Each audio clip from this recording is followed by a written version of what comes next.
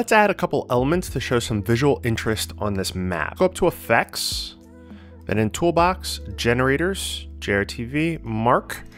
We can click on Mark, we have all of them, and then we also have a bunch of subcategories. So let's grab a circle, and we'll just add that onto our timeline, come in a bit. Let's change the color of this. And then we can come over to settings and change the location and size. So let's just put it right up there.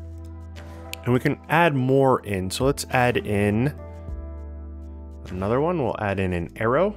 Let's change the color of this as well. And you can also use the on-screen controls. So we'll just go like that. We'll grab one of the corners and make it smaller. And we'll add on. So there we are. The only other thing I might want to add to this is a little bit of a zoom. So because we have multiple elements here, let's zoom everything with an adjustment clip. So I'll come to the beginning, we'll keyframe on the zoom and then come pretty far in, and we can zoom in a little bit, and let's move the position over as well. So now while we have everything coming on, it's also zooming in. We can also go into Fusion and add these elements on. We'll go into those same folders, and then we could easily add them on in here as well.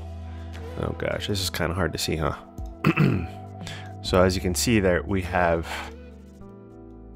that arrow that we can then add on here. So you can use it on the Cut, Edit, and Fusion pages.